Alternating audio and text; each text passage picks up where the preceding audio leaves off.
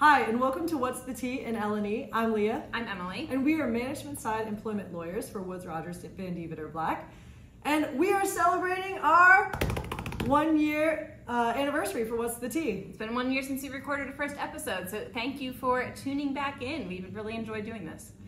So, Emily, what are we talking about today? Today we're talking about bogus excuses heard for not showing up to work. No, really? People have those? Yeah, we got a call from a client recently who said, all right, I got one for you. Employee calls in, this is an important technician. Manufacturing plant is doing an important changeover of machinery the next day. Employee says, I can't make it into work today, Emily, because I am cat sitting for my brother and there are ants in the cat bowl, so that I need to stay here and clean up. So let me get this straight. Ants in the cat bowl, needs the entire day off, and this is like crunch time for a big project at work. Yeah, absolutely.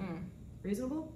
Well, it depends on what the policy says, because if your policy says that all you have to do is submit PTO that you've earned in the system at any time for any reason, you automatically get it, it really ties the hands of management. On the other hand, if it's subject to approval and management's discretion, yes, if it's a really bad time or it's the very last second, you can deny that. And you can't make them show up, but what can you do? Yeah, you can discipline them. It could be deemed an unexcused absence. And I think you want to build that flexibility into your policy because you may need to get control of some situations, right, from a fairness perspective.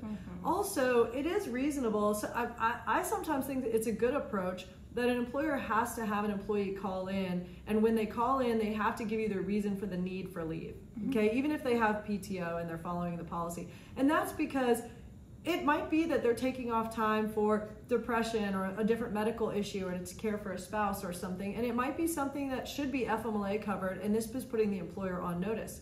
Or if someone's saying, hey, the employer should have been on notice, you know, and I had all these, all this time off for medical reasons, but you've got it well documented that it was really them taking time off for, cleaning up cats in an, ants in a cat bowl, cats in an ant bowl, then, that works in your favor.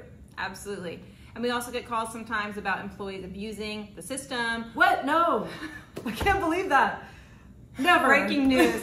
Breaking news. But somebody calls and like, oh, my car is breaking down. Like I'm having issues. I just need some time to get another ride or get to the garage. And we've all been there. We all understand. Reasonable excuse. Absolutely. So you make do until they can get there. And when they do come, they stroll in with a venti frappuccino, extra whip, extra caramel sauce. Oh, it's exciting. Other employees that's trying to cover for them are like, what the heck? I thought you had car problems. Yeah, that at least warrants a discussion, right? Yeah. Pull that employee aside, explain to them that's a bad judgment call. Everybody else has been picking up your slack.